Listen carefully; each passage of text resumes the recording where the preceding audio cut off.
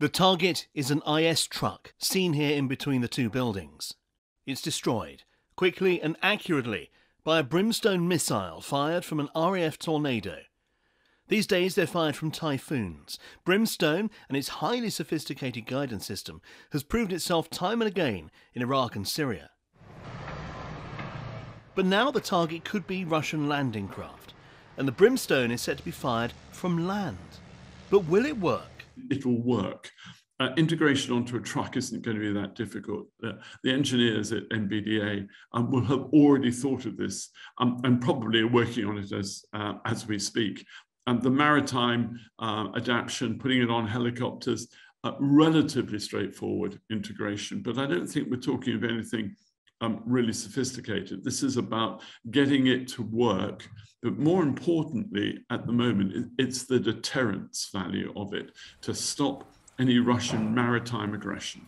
I think Brimstone could be very effective, but it's not a long-range missile, so it's not over the horizon. This is about, for example, deterring in the first place and then destroying Russian landing craft should they be foolish enough to attack, say, Odessa on the south coast. Brimstone was developed in the UK especially for the RAF and is a fire-and-forget missile with an extremely advanced guidance system. It can even destroy itself if it can't find the target, minimising collateral damage. But its state-of-the-art nature could be a problem in itself. The only issue with supplying it to somebody like Ukraine, much as we want to support Ukraine in its self-defense against everything that the Russians are doing, is of course this is a secret weapon. The millimetric wave radar seeker head is highly classified, the frequencies it operates on and those sort of things. The last thing the British government would like, I think, is much as it wants to help Ukraine, is to have this fall into the hands of the Russians if it didn't detonate. Operation of Brimstone is said to be simple for trained troops. Clearly, Ukrainian personnel would need that training.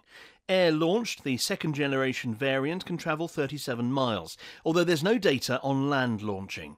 It could be a useful deterrent against a Russian sea invasion and ultimately has the capability to cause significant damage if such an invasion takes place.